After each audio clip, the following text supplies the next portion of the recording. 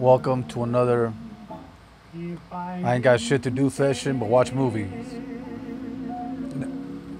This time it's Shawshank Redemption. I'd like to thank Kentucky Fried Chicken for sponsoring this video. This is one of those movies you can watch over and over and over again. Shit, I'll even watch it on basic cable where they censor it and shit. It's that entertaining. Stephen King, man. That dude could write about anything, any subject, and make it good as hell. People say that alcohol doesn't change people. Shit, if it doesn't. I know people who just turn into completely different people when they're drunk as fuck. They'll say and do things they would never do normally, sober. You gotta say, I don't recall. Never say I don't remember in court. So I've read. And that also is very convenient, isn't it, Mr. Dufresne? Since I am innocent of this crime, sir, I find it decidedly inconvenient that the gun was never found. See, that's what I mean by good ass writing right there. That's Stephen King for you.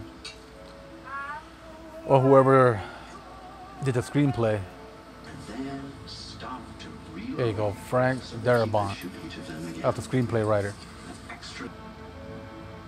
By the power vested in me by the state of Maine, I hereby order you to serve 2 life sentences back to back.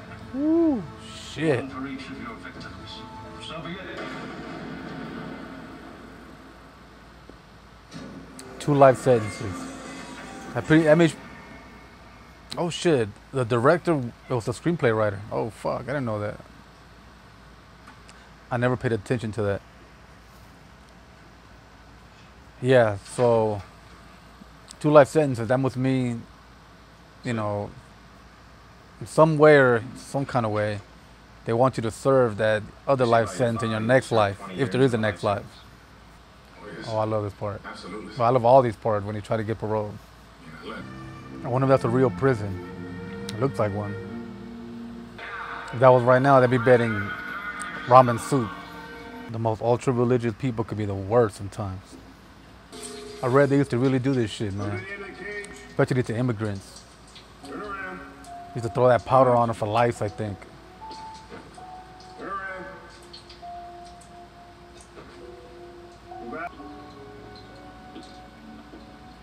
Lights out!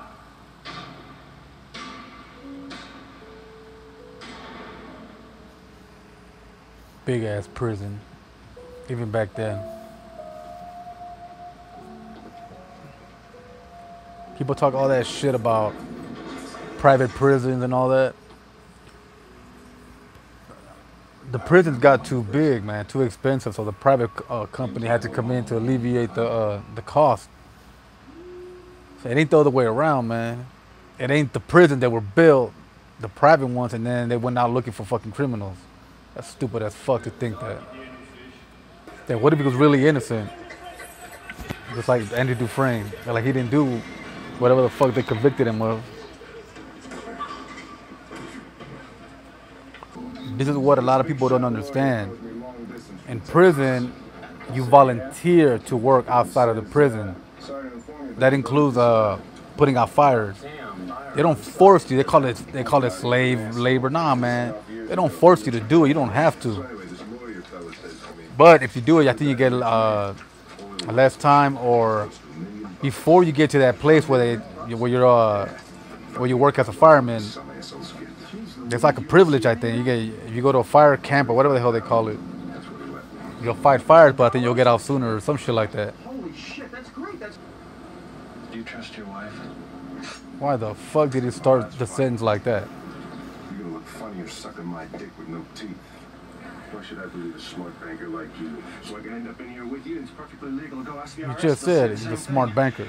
Actually, I feel stupid telling you this. Fucking with his accountant, man. I don't know, man. I know a lot of guys who've been to prison, done a lot of time and shit. They try to stay away from anything sex related at all costs. You don't want to put that shit in your head when you're doing years in prison. But maybe back then it was different. Don't do it, man. Don't do it. There's the dream.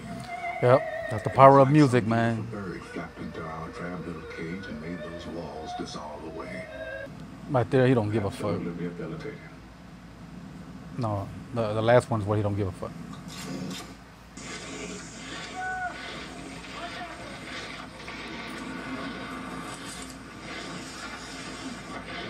I wouldn't worry too much about this contract.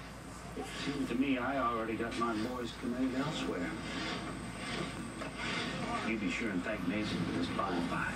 Yeah, shit like that still goes on. And behind every shady deal. He got mad because he used the word he didn't know. Time cards, records, W-2s with his name. Oh, shit. Now this, when you first watch the movie, you're like, what the fuck? Never saw that one coming.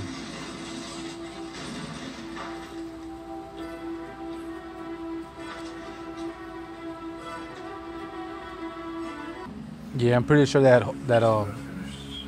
tunnel was done a long time ago. He was just waiting for the right time. Couldn't have taken that long to make that tunnel.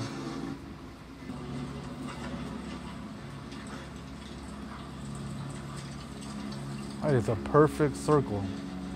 He took his time with that tunnel. How the fuck did he fit in there? His head barely fits in there. Oh, I guess he broke it more. 500 yards. To get out of prison? Shit. Like a 5 football fields. Just shy of half a mile. Anybody will crawl through shit. He said the next morning. Proper ID. How the hell did he get so far? Birth certificate, social. Myron Hadley, you have the right to remain silent. If you give up the right to remain silent, anything you say can and will be held against you in a court They of should have showed him crying, I man. wasn't there to see it, but I hear Byron Hadley started sobbing like a little girl when they took him away. Should have showed it. Can you imagine a warden going to, well, a fucked up warden going to prison? God damn. When somebody shoots themselves in the head, they don't die instantly, man. Andy Dufresne never got the best I've of seen those crazy ass videos like Faces of Death. it. Not long after the warden deprived They him of his company. move around for a while and make these jerky ass motions and shit. It was fucking fucked up. Mark said, I've been to only county jail, that's where Andy and I've seen a dude commit suicide by jumping off one tier, his own car with the top. and he was just struggling and just jerking for a good while. And he landed straight on his head on concrete, like a white floor. I don't know if it's concrete underneath there or whatever, but it's just really solid. His jaw was all twitching and shit. Crazy. Woo! Ain't nothing like that feeling right there, man. And the most I ever served was 9 months in county jail. So I can imagine how someone like him must feel. Dear Red, if Yeah, you're reading penmanship, this, man.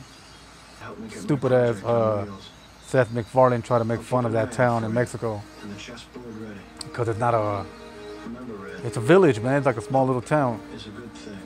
And I guess he thought it was gonna be like a tourist spot, like all nice and shit. But that's the whole point. I would be hoping that this He wanted to go there because there's no tourists, and hardly any people around. It's secluded. Andy, But that stupid fucking idiot didn't get that. Damn. In the back of the damn bus. That's before civil rights. Ah, the beach. Whoever hasn't been to a beach, I feel sorry for him, man. Missed the hell out of it. I'm out here in this hot ass desert. I wonder who that guy is. Alan Green. I usually be talking shit and roasting the hell out of these movies, but with this one, there's not much to roast about. It's just a good ass fucking drama movie. But yeah, of course, from 1 to 10, this gets a 12, man. It's perfect. So, as always, stay safe, stay healthy out there, y'all.